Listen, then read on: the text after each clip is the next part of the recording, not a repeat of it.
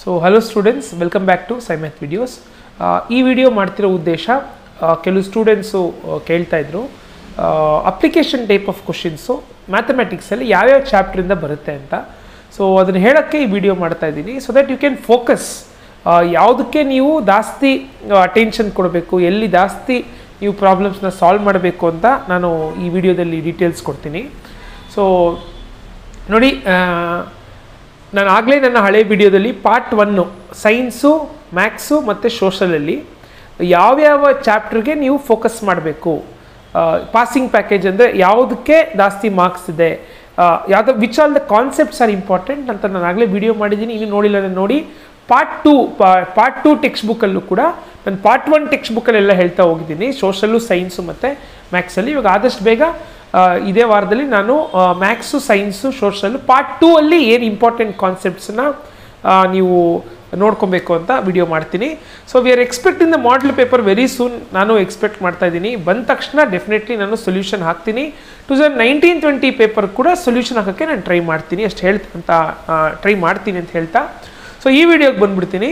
So ನೋಡಿ, ಇಲ್ಲಿ ನಿಮಗೆ ಅಪ್ಲಿಕೇಶನ್ ಟೈಪ್ ಆಫ್ ಕ್ವಶನ್ನು ನಮ್ಗೆ ಗೊತ್ತು. ಮ್ಯಾಥ್ಸಲ್ಲಿ ನಮಗೆ ಒಂದು 40 ಮಾರ್ಕ್ಸು ಹತ್ತತ್ರ ಇಟ್ ವಿಲ್ ಬಿ ಈಸಿ ಅಂದರೆ ಸ್ವಲ್ಪ ಡೈರೆಕ್ಟ್ ಕ್ವಶನ್ಸು, ಸ್ವಲ್ಪ ಅಂಡರ್ಸ್ಟ್ಯಾಂಡಿಂಗ್ ಬೇಸ್ಡು, ಫಾರ್ಮುಲಾ ಸಬ್ಸ್ಟಿಟ್ಯೂಷನ್ನು, ಆಮೇಲೆ ಕನ್ಸ್ಟ್ರಕ್ಷನ್ನು, ಈ ಥರದ್ದು ಪಾಸಿಂಗ್ ಪ್ಯಾಕೇಜ್ ಅಂತ ಏನು ಕರಿತೀವಿ ನಾವು, ರೆಗ್ಯುಲರ್ಲಿಯಾಗಿ ಬರೋ ಅಂಥದ್ದು ಇದ್ದೇ ಇದೆ. ಸೊ ಅದನ್ನು ಬಿಟ್ಟು ಇವಾಗ ಇನ್ನು ಉಳಿದಿರೋವಂಥ ಒಂದು 16 ಒಂದು 16 ಒಂದು 15ರಿಂದ ಒಂದು 20 ಮಾರ್ಕ್ಸ್ಗೆ ಸ್ವಲ್ಪ ಟ್ವಿಸ್ಟ್ ಆ್ಯಂಡ್ ಟರ್ನ್ಸು ಬರುವಂಥ ಚಾಪ್ಟರ್ಸ್ ಯಾವುದಕ್ಕೆ ನೀವು ಚೆನ್ನಾಗಿ ಪ್ರಾಕ್ಟೀಸ್ ಮಾಡಬೇಕು. ಎಲ್ಲಿ ಇವಾಗ ಸ್ಕೋರಿಂಗ್ ಸ್ಟೂಡೆಂಟ್ಸ್ ನೀವಿದ್ದರೆ ನಿಮಗೆ ಒಳ್ಳೆ ಮಾರ್ಕ್ಸ್ ಬರಬೇಕಂದ್ರೆ ಈ ಚಾಪ್ಟರ್ಸ್ನ ನೀವು ಇಲ್ಲಿ ಸ್ವಲ್ಪ ಅವರು ಟ್ವಿಸ್ಟ್ ಆ್ಯಂಡ್ ಟರ್ನ್ಸ್ ಮಾಡ್ಬೋದು, ಕೆಲವು ಅಪ್ಲಿಕೇಶನ್ ಟೈಪ್ ಆಫ್ ಕ್ವಶನ್ಸ್ನ ತೆಗಿಬೋದು. ಯಾವುದೋ ಚಾಪ್ಟರ್ಸು ಫಸ್ಟ್ ಪಾರ್ಟ್ 1ನಲ್ಲಿ ನಿಮಗೆ AP ಅರ್ಥಮೆಟಿಕ್ ಪ್ರೋಗ್ರೆಷನ್ನು ನೋಡಿ. ಆ ಚಾಪ್ಟ್ರಲ್ಲಿ ಭಾಳ ಸತಿ ಟೆಕ್ಸ್ಟ್ ಬುಕ್ಕಿಂದ ಏನೂ ಕೊಟ್ಟಿಲ್ಲ, ಟೆಕ್ಸ್ಟ್ ಬುಕ್ಕಿಂದ ಆಚೆನೇ ಕೊಡೋದು. ಸೊ ಫಸ್ಟು ನೀವು ಟೆಕ್ಸ್ಟ್ ಬುಕ್ಕಲ್ಲಿರೋ ಪ್ರಾಬ್ಲಮ್ಸ್ ಎಲ್ಲ ಚೆನ್ನಾಗಿ ಪ್ರಾಕ್ಟೀಸ್ ಮಾಡಬೇಕು. ಟೆಕ್ಸ್ಟ್ ಬುಕ್ಕಿಂದ ಏನು ಕೊಡಲ್ಲ ಅಂದ ಮಾತ್ರಕ್ಕೆ ನಾವು ಟೆಕ್ಸ್ಟ್ ಬುಕ್ ಮುಟ್ಲೇಬಾರ್ದು ಅಂತಲ್ಲ. ಟೆಕ್ಸ್ಟ್ ಬುಕ್ಕಲ್ಲಿರೋ ಪ್ರಾಬ್ಲಮ್ಸ್ ಎಲ್ಲ ಸಾಲ್ವ್ ಮಾಡಿದ್ರೆ ಆ ಐಡಿಯಾ ತೊಗೊಂಡು you can definitely solve the problems which ever they give from outside text book. So AP-ಯಲ್ಲೇ ನಿಮಗೆ ಸ್ಪೆಸಿಫಿಕ್ ಆಗಿ ಎಕ್ಸಾಮಲ್ಲಿ ಲಾಸ್ಟ್ ಫ್ಯೂ ಇಯರ್ಸಲ್ಲಿ ಕೊಟ್ಟಿರೋ ಕ್ವಶನ್ಸ್ನೆಲ್ಲ ತೊಗೊಂಡು ನಾನು ವಿಡಿಯೋ ಮಾಡಿದ್ದೀನಿ. ಕ್ವಶನ್ಸ್ ಕೂಡ ಲಿಸ್ಟ್ ಔಟ್ ಮಾಡಿದ್ದೀನಿ. ಅದನ್ನ ನೀವು ಡೌನ್ಲೋಡ್ ಮಾಡ್ಕೊಂಡು ಡಿಸ್ಕ್ರಿಪ್ಷನ್ ಆ ವಿಡಿಯೋ ಹಾಕಿದ್ದೀನಿ, AP ಇಂಪಾರ್ಟೆಂಟ್ ಕ್ವಶನ್ಸ್. ಅದೇ ವಿಡಿಯೋ ಡಿಸ್ಕ್ರಿಪ್ಷನ್ ಬಾಕ್ಸಲ್ಲಿ ಅದು ನಿಮ್ಗೆ ಸಿಗುತ್ತೆ. ಒಂದು 25 ಕ್ವಶನ್ ನಾನು ತೆಗೆದುಬಿಟ್ಟು ಅದನ್ನೆಲ್ಲ ಲಿಸ್ಟ್ ಔಟ್ ಮಾಡಿ ಅದೆಲ್ಲ ನೀವು ಪ್ರಾಕ್ಟೀಸ್ ಮಾಡ್ಬೋದು. ಅದಕ್ಕೆ ಸೊಲ್ಯೂಷನ್ ಕೂಡ ಅದೇ ವಿಡಿಯೋದಲ್ಲಿ ನಿಮಗೆ ಸಿಗುತ್ತೆ. ಸೊ AP-ಯಲ್ಲಿ ನೀವು ಟೆಕ್ಸ್ಟ್ ಬುಕ್ ಹಿಡಿದು ಮತ್ತು ಈ ಪ್ರಾಬ್ಲಮ್ಸ್ನ ಸಾಲ್ವ್ ಮಾಡಿದ್ರೆ ಯು ಕ್ಯಾನ್ ಡೆಫಿನೆಟ್ಲಿ, ನಾನೇನು 25 ಪ್ರಾಬ್ಲಮ್ಸ್ನ ಮಾಡಿದ್ದೀನಿ other then text book and text book problems ಇಷ್ಟು ಮಾಡಿದ್ರೆ definitely you can answer any question they give from AP. ನಾನು ಕೇಳಿದ್ರೆ ಈ ವರ್ಷ 5 ಮಾರ್ಕ್ಸ್ ಕ್ವಶನ್ ಇದರ AP-ಯಿಂದ ಬರುತ್ತೆ, ಇಲ್ಲಾಂದರೆ ಸರ್ಫೇಸ್ ಏರಿಯಾ ವಾಲ್ಯೂಮ್ಸಿಂದ ಬರುತ್ತೆ ಅಂತ ಐ ಕ್ಯಾನ್ ಡೆಫಿನೆಟ್ಲಿ ಸೇ. ಈಗ ಪಾರ್ಟ್ 1ನಲ್ಲಿ ಫಸ್ಟು AP. ಸೊ AP-ಗೆ ಚಾಪ್ಟರ್ಗೆ ನೀವು ಒತ್ತು ಕೊಡಬೇಕು. ನೆಕ್ಸ್ಟು ಬರೋದು ಡಿಫಿಕಲ್ಟ್ ಅಪ್ಲಿಕೇಶನ್ ಟೈಪ್ ಬರೋದು ಅಂದರೆ ನಿಮಗೆ ಏರಿಯಾಸ್ ರಿಲೇಟೆಡ್ ಟು ಸರ್ಕಲ್ಲಿಂದ ನೀವು ಪ್ರತಿಯೊಂದು ಪ್ರಾಬ್ಲಮ್ಸ್ನು ಕೂಡ ನೀಟಾಗಿ ಸಾಲ್ವ್ ಮಾಡಿ ಅರ್ಥ ಮಾಡಿಕೊಳ್ಳೇಬೇಕು.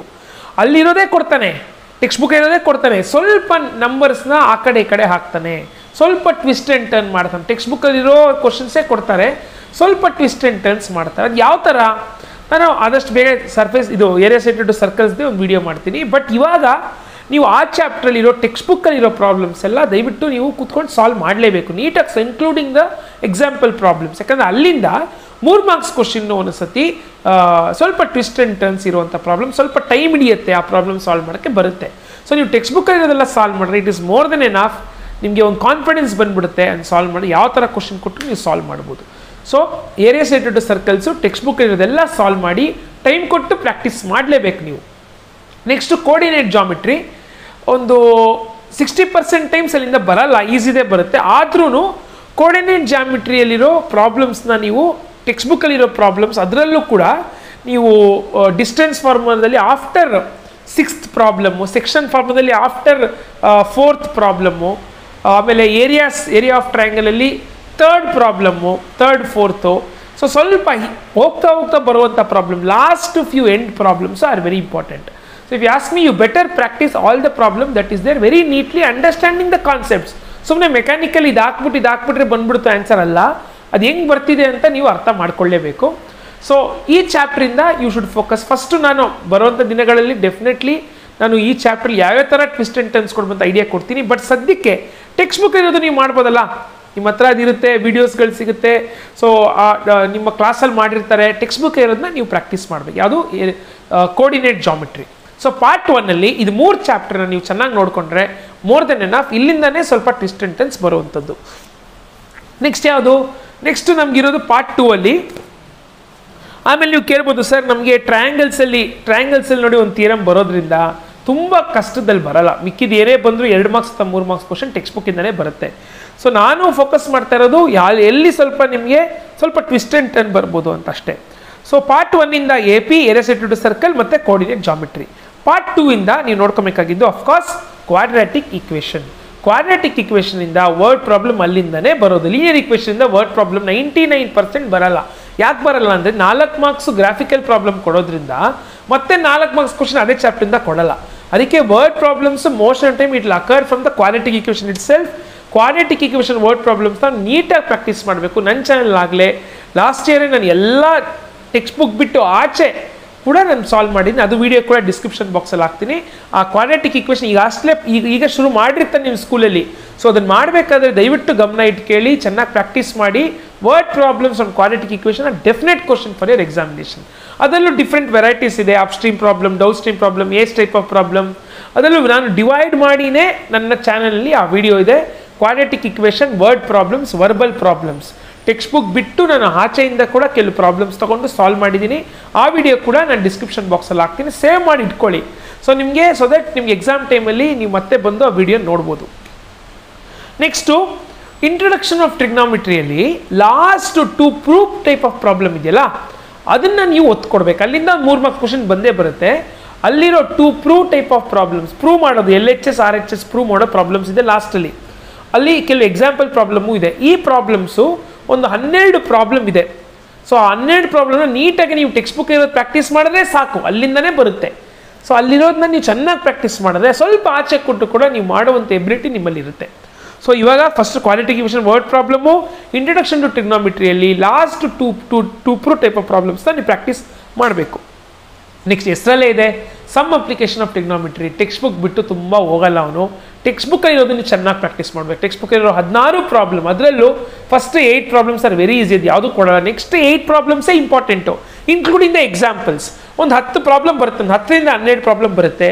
ಅದನ್ನು ನೀವು ಕರೆಕ್ಟಾಗಿ ಪ್ರಾಕ್ಟೀಸ್ ಮಾಡಿ ಅರ್ಥ ಮಾಡ್ಕೊಬೇಕು. ನಾನು ಪದೇ ಪದೇ ಹೇಳ್ತಾ ಇರೋದು, ನೀವು ಮೆಕ್ಯಾನಿಕಲಿ ಈ ಪ್ರಾಬ್ಲಮ್ ಹಿಂಗೆ ಹಾಕ್ಬಿಟ್ಟು ಹಿಂಗೆ ಬಂದ್ಬಿಡುತ್ತೆ ಆನ್ಸರ್, ಹಂಗಲ್ಲ.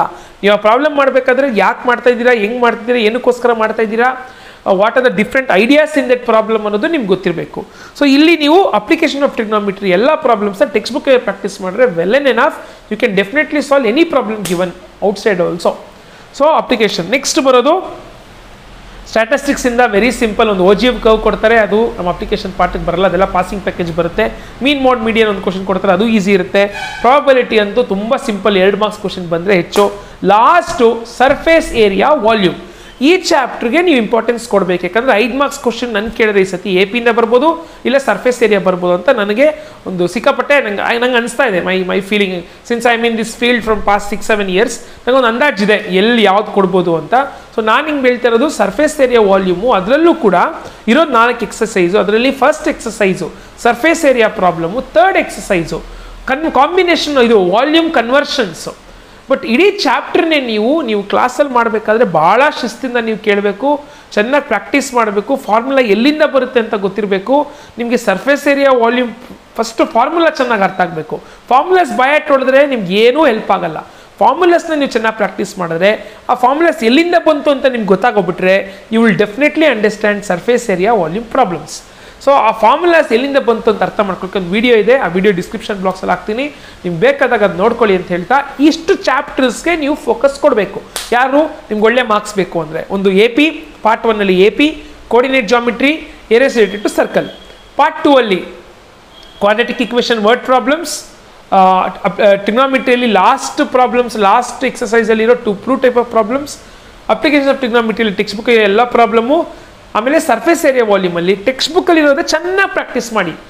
ಅದನ್ನು ಪ್ರಾಕ್ಟೀಸ್ ಮಾಡಿದ್ರೆ ನಿಮ್ಗೆಲ್ಲ ಏನೇ ಕೊಟ್ಟರು ನಿಮ್ಮ ಟೆಕ್ಸ್ಟ್ ಬುಕ್ಕಿಂದ ಆಚೆ ಕೊಟ್ಟರೆ ಎ ಪಿಯಿಂದ ಕೊಡ್ಬೋದು. ಇಷ್ಟವರೆಗೂ ನಮ್ಗೆ ಎ ಪಿಯಿಂದನೇ ಅನಿಸಿರೋದು. ಕೆಲವೆಲ್ಲ ಸ್ವಲ್ಪ ಮಿಕ್ಸ್ ಮಾಡ್ತಾನೆ, ಆದರೂ ಸಾಲ್ವ್ ಮಾಡೋವಂಥ ಎಬಿಲಿಟಿ ನಿಮ್ಗೆ ಇದೆಲ್ಲ ಇದು ಮಾಡಿಬಿಟ್ರೆ, ಟೆಕ್ಸ್ಟ್ ಬುಕ್ ಸಾಲ್ವ್ ಮಾಡಿಬಿಟ್ರೆ ನಿಮ್ಗೊಂದು ಐಡಿಯಾ ಸಿಗುತ್ತೆ. ಅದಾದಮೇಲೂ ಏನು ಕೊಡ್ಬೋದು ಅಂತ ಮಾಡಲ್ ಪೇಪರ್ಸ್ ನೋಡಿದಾಗ, ಪ್ರಿಪೇಟ್ರಿ ನೋಡಿದಾಗ ಒಂದು ಅಂದಾಜು ಸಿಗುತ್ತೆ. ನಾನು ನಿಮ್ಗೆ ಹೇಳ್ತೀನಿ. ಬಟ್ ಈ ಚಾಪ್ಟರ್ಗಳನ್ನ ನೀವು ಫೋಕಸ್ ಮಾಡಿ ಚೆನ್ನಾಗಿ ಓದಬೇಕು. ಸೊ ಚೆನ್ನಾಗಿ ಪ್ರಾಕ್ಟೀಸ್ ಮಾಡಬೇಕು. ಸೊ ಇಲ್ಲಿಂದ ನಿಮ್ಗೆ ಇಷ್ಟನ್ನು ಪ್ರಾಕ್ಟೀಸ್ ಮಾಡಿದ್ರೆ ಮಿಕ್ಕಿದೆಲ್ಲನೂ ಪಾಸಿಂಗ್ ಪ್ಯಾಕೇಜ್ಗೆ ಬರೋದು. ಮಿಕ್ಕಿದೆಲ್ಲ ನೀವು ಇಷ್ಟನ್ನು ಮಾಡಿಬಿಟ್ರೆ ಮಿಕ್ಕಿದೆಲ್ಲ ಅದೊಂದು ತೊಂದರೆ ಆಗಲ್ಲ. ಇದನ್ನು ನೀವು ಕೊನೆ ಗಂಟೆ ಬಿಡಬಾರ್ದು. ಇದನ್ನು ಈಗಿಂದನೇ ನೀವು ಪ್ರಾಕ್ಟೀಸ್ ಮಾಡಿದ್ರೆ ಈಸಿ ಇದೆ, ಇದೆಲ್ಲ ಆಮೇಲೆ ನೋಡ್ಕೊಬೋದು, ಏನು ತೊಂದರೆ ಇಲ್ಲ. ಈಗಾಗಲೇ ಕೆಲವು ಈಸಿದು ನೀವು passing package problems, part 1ಅಲ್ಲಿರೋ graph, ಥಿಯರಮ್ಸು ಇವೆಲ್ಲ ನಿಮ್ಗೆ ಬರ್ತಾ ಇರುತ್ತೆ ಆಯಿತಾ. ಇವಾಗ ಪಾರ್ಟ್ 2ಅಲ್ಲೂ ಕೂಡ ನೀವು ಕಲ್ತ್ಬಿಡ್ತೀರಾ. ಮೋಡ್, ಮೀಡಿಯನ್ನು, ಓಜಿವು, ಆಮೇಲೆ ಸಿಂಪಲ್ ಎಲ್ಲ ನೀವು ಕಲ್ತ್ಬಿಡ್ತೀರ, ದೊಡ್ಡ ವಿಷಯ ಅಲ್ಲ. ಇಲ್ಲಿ ನೀವು ಕಲಿಯೋಕ್ಕೆ ಸ್ವಲ್ಪ ಟೈಮ್ ಆಗುತ್ತೆ. ಅದನ್ನು ಇವಾಗಿಂದನೇ ನೀವು ಪ್ರಾಕ್ಟೀಸ್ ಮಾಡ್ತಾ ಹೋದರೆ ನಿಮ್ಗೆ ಆಮೇಲೆ ಈಸಿ ಆಗುತ್ತೆ. ನೀವು ಈ ಟೆಕ್ಸ್ಟ್ ಬುಕ್ಕಲ್ಲಿರೋದು, ನಾನು ಏನು ಹೇಳಿದೆ, ಎಲ್ಲ ಚಾಪ್ಟರ್ಸು ಟೆಕ್ಸ್ಟ್ ಬುಕ್ಕಲ್ಲಿರೋ ಪ್ರಾಬ್ಲಮ್ಸು ಮತ್ತು ಆಚೆ ಇರೋ ಎಲ್ಲಿಂದ ಬರುತ್ತೆ ಅಂತ ಹೇಳಿದ್ನೆಲ್ಲ ನೀವು ಪ್ರಾಕ್ಟೀಸ್ ಮಾಡ್ಕೊಂಬಿಟ್ರೆ ನಿಮ್ಮ ಕಾನ್ಫಿಡೆನ್ಸ್ ಜಾಸ್ತಿ ಆಗಿಬಿಡುತ್ತೆ ಮ್ಯಾಥ್ಸಲ್ಲಿ. ಸೊ ಆಮೇಲೆ you can definitely solve any type of problem that is given in the examination ಅಂತ ಹೇಳ್ತಾ, ಸೊ ಇಷ್ಟು ನಾನು ಅಪ್ಲಿಕೇಶನ್ ಕ್ವಶನ್ಸು ಕೊಡುವಂಥ ಚಾಪ್ಟರ್ಸ್ ಬಗ್ಗೆ ನಾನು ಹೇಳಿರೋದು. ಸೊ ಇನ್ನೂ ಯಾರೆಲ್ಲ ಸಬ್ಸ್ಕ್ರೈಬ್ ಮಾಡಿಲ್ಲ ಸಬ್ಸ್ಕ್ರೈಬ್ ಮಾಡಿ, ವಿಡಿಯೋ ಶೇರ್ ಮಾಡಿ ಅಂತ ಹೇಳ್ತಾ ಥ್ಯಾಂಕ್ ಯು.